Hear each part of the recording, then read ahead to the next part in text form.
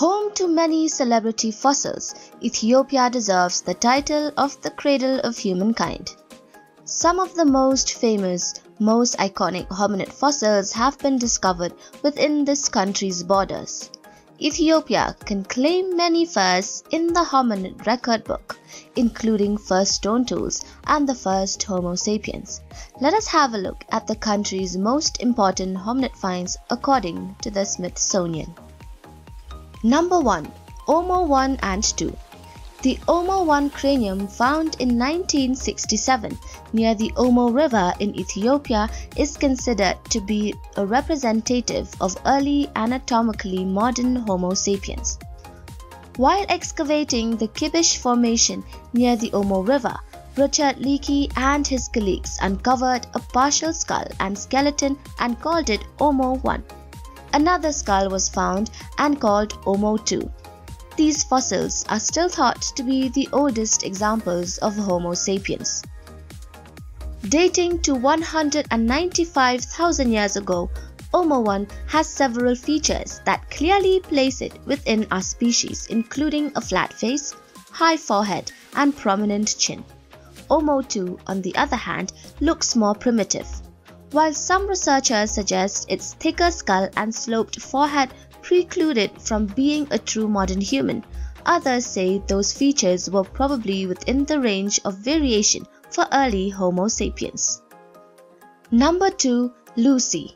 In November 24, 1974, while searching a dry gully at the site of Hadar, paleoanthropologist Johansen and Tom Gray noticed a slender arm bone sticking up from the ground, and it was Lucy's broken ulna. He thought it belonged to a hominid. Then he noticed a thigh bone, some bits of a spine, a pelvis, and some ribs, which made him sure that it was definitely fossils of a hominid. Eventually, Johansen and his colleagues unearthed approximately 40% of a hominin skeleton dating to roughly 3.2 million years ago.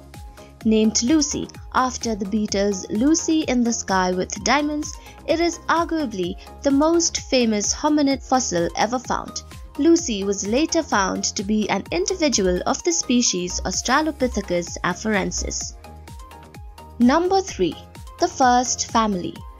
Just a year after discovering Lucy, Johansen's team got lucky again, finding a jumble of more than 200 Australopithecus afarensis fossils at the site of Hadar. The collection represents as many as 17 individuals, was dubbed the First Family.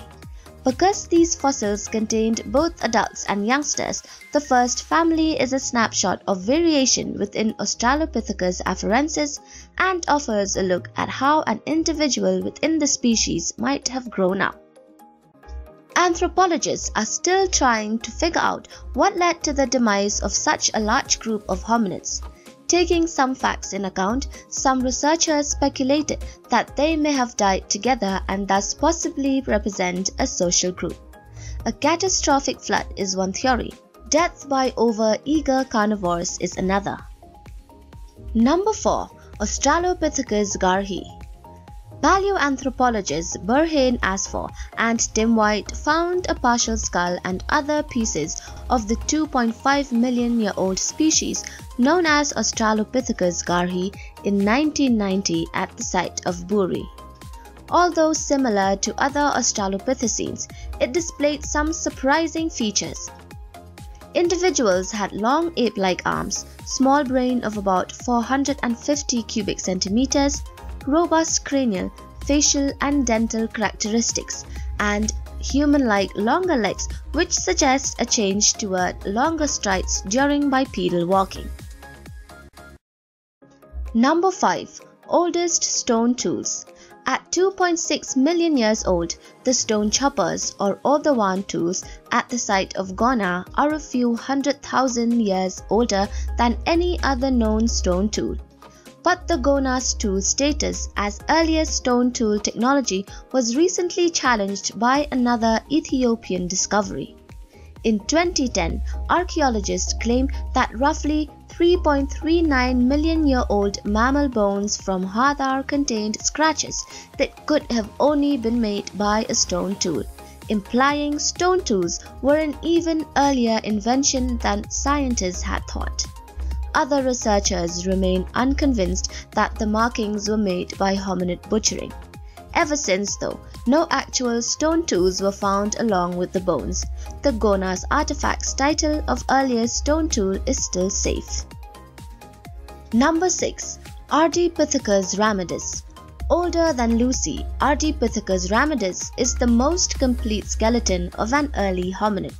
The first pieces of the 4.4 million-year-old Ardi was uncovered in 1992 by one of Tim White's graduate students, Jensua, in the Middle Awash Valley.